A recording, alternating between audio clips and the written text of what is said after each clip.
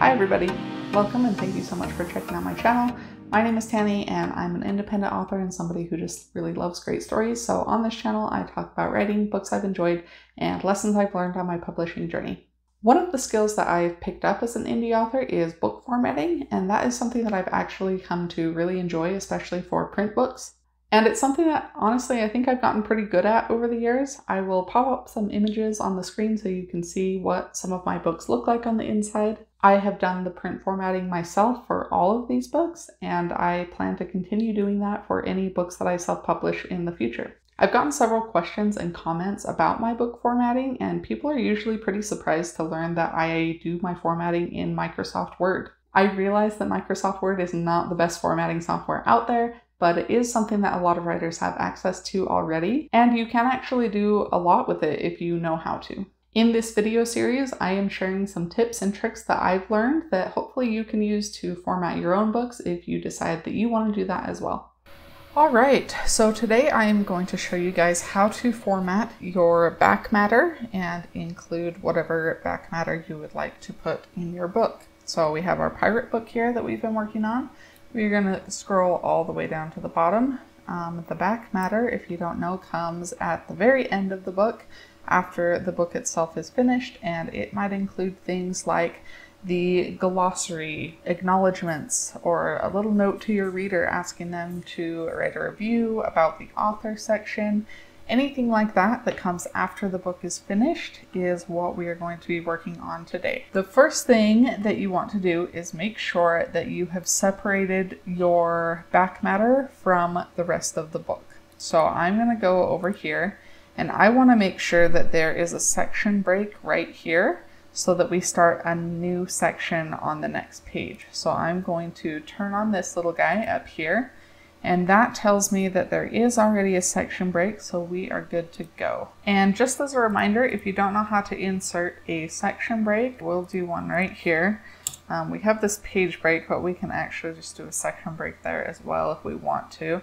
So I'm going to go right here to the end of this line, and we are going to go over to layout and breaks, go down to section breaks. We want that to start on the next page.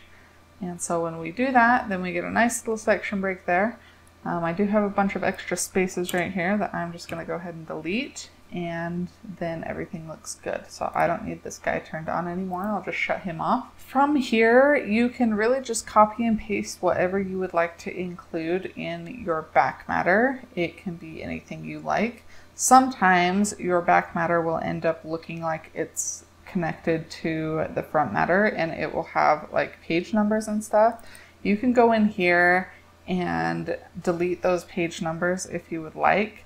Usually what ends up happening is that you'll have this link to previous will be turned on, and so that will make the page numbers show up in here. But if you just turn that off, then you should be able to change the footers down here without getting rid of all of the page numbers in the rest of the book. The other thing that you might want to consider is what side of the book that you want your back matter to start on.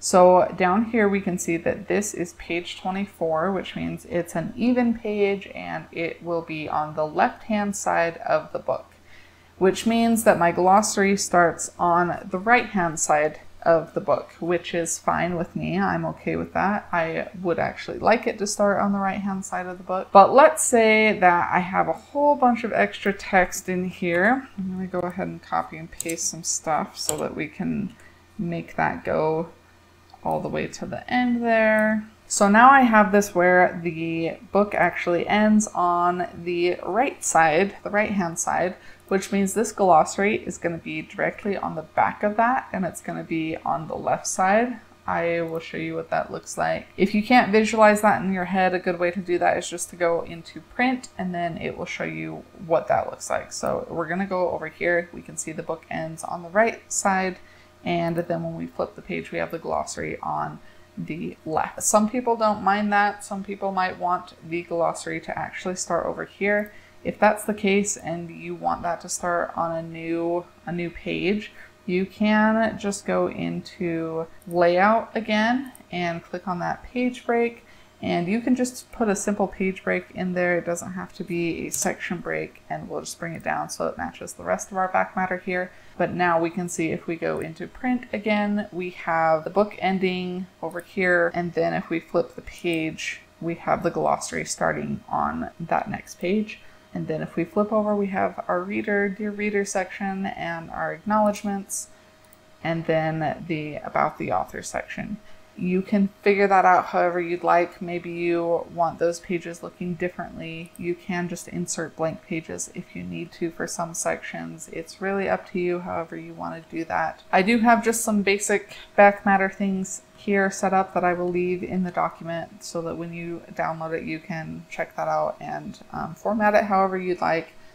But there's other things you can include back here. Some people like to include a preview of the next book in the series, or other books that you have written that might be in the same genre. So those are all different kinds of things that you can include in your back matter, and hopefully that helps you know how you set that up and how you separate it from the rest of the book so that you don't end up with any wonky formatting. If you look at the description box down below, I have linked a sample Word document that you can download and play around with some of this formatting yourself. It's a document that has already been formatted. It looks just like the one that I just showed you in the video. If this video was useful to you, please hit that like button and be sure to leave a comment down below to let me know what you think, or to let me know if there's other things that you want me to cover in this video series. Be sure to subscribe and ring the bell if you want to be notified as soon as I post more videos. Thank you guys so much for watching, and I hope you have a fantastic day. Bye!